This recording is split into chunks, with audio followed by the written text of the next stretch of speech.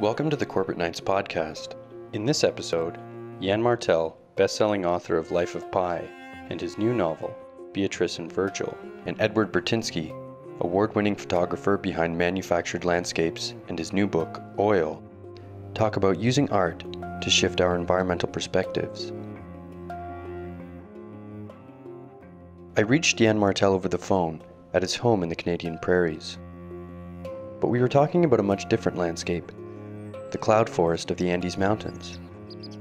Yann had traveled there in 2009 with Cape Farewell, an organization that takes artists and scientists to the landscapes where climate change is most visible. The hope is that the artists will communicate the science down to a human-scale story. Climate change is most dramatically obvious in the Arctic and Antarctic and the polar regions. The tropics, it's more nuanced. It was interesting to see the scientists there to hear firsthand from these foot soldiers of climate change. Some of the expeditions from the Arctic yielded brilliant work, really stunning work that brings the Arctic to you. You have these vast expanses of white ice, and just to imagine it gone was very powerful. And so to see images of that said, my God, how beautiful, this can't go, and therefore that gets you emotionally involved. Climate change can't just be a scientific issue, as most of us do now because we don't understand the science. It can't strictly be a political issue because most of us feel disempowered and there seems to be little we can do on a day-to-day basis. So it has to go beyond that and be a cultural problem too, one in which we react to it culturally, create a dialogue that encompasses more than just the scientific or the political. By offering a cultural response to climate change, Cape Farewell aims to transform the issue into an emotional dialogue between humans and our environment. Burtynsky intends to do the same with his photography. I sat down with him in his Toronto studio. The work is like a 30-year lament for the loss of nature, showing that encroachment, showing that kind of way in which we're extending out into that raw wilderness and usurping it for our own purposes. Stills allow us to sit there and look at one frame and deconstruct it. It moves into an analytical part of our brain, and so we get to see the details. We get to record the moment in a way, that I think embeds itself in our memory in a much richer way.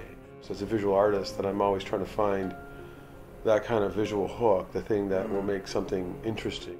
As a wordsmith would be interested in writing, a novel where they're crafting the words. Yann Martel is using words and ancient mythology to explore the issue of climate change in our modern world. He used his experiences with Cape Farewell for inspiration. I'm doing a piece with the Montreal Symphony Orchestra to write a text that would accompany a composition of Beethoven called The Creatures of Prometheus. In the mythology, Prometheus stole fire from the gods and brought it to humanity. Right. And I'm saying, perfect. We're using fire too much. Fire, metaphorically speaking, we're using it too much, and we're heating up the planet. So how do I speak about climate change? Well, I use an existing story, and I give it a new metaphorical sense. I'm using that myth to tell a different story this time. For Burtynsky, art adds something valuable to the environmental discussion that science does not. A sense of story, mystery, and personal discovery.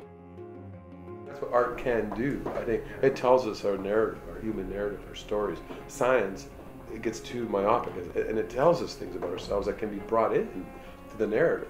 And so I think in a lot of ways I've tried to build that kind of, process of discovery in my work, and also this kind of tension of wonder and awe and aghastness, like, oh my God, look at the scale that we're functioning at out there. Every generation needs art, not to sort of put in museums and to sort of pat ourselves on the back and be good and bourgeois about it. You need art because we need to understand who we are, where we are. That's our way of interacting with our environment. Before we're economic creatures, or scientific creatures, or political creatures, we're cultural creatures. So we constantly need art to interact with our environment, and as the environment changes, so will our art.